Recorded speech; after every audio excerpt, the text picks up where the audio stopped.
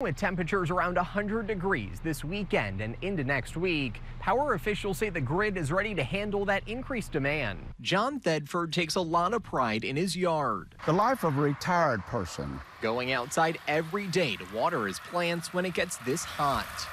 This is a crepe myrtle. Even more important than water for the garden is the air conditioning inside his house. The older you are, the more difficult the heat is. It's unbearable. That's why he was concerned when around 450 homes in his neighborhood lost power this morning after a tree took down the power lines. The only thing I can do when it goes out is just wait. Safety is a big deal when temperatures get this warm. Scott Brooks says the TVA had one of its highest electricity demand months ever in June. And the demand is only going to get worse during this next heat wave. Do people have to be concerned at all about possibly losing power?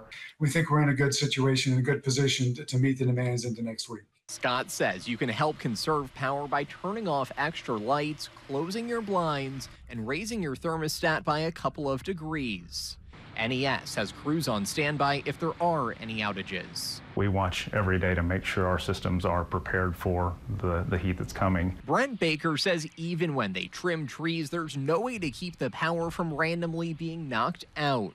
So they use technology to get your air back on. We have a lot more substations and switching capability to make sure we can get as many customers restored quickly in an event like this. So people like John only have to worry about keeping their plants alive in the extreme heat. I just like to do it the old-fashioned way. In Bellevue, Brendan Tierney, WSMV 4.